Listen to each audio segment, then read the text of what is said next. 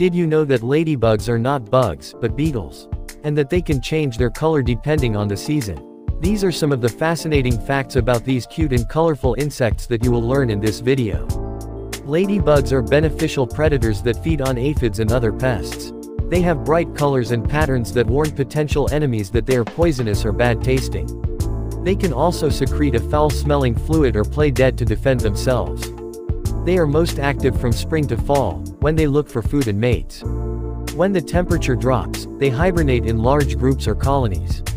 Ladybugs are sometimes unwelcome guests in human dwellings, as they can stain walls, trigger allergies, and bite. They are also affected by parasites and diseases that can alter their behavior and appearance. Ladybugs are symbols of good luck, love, and happiness in many cultures.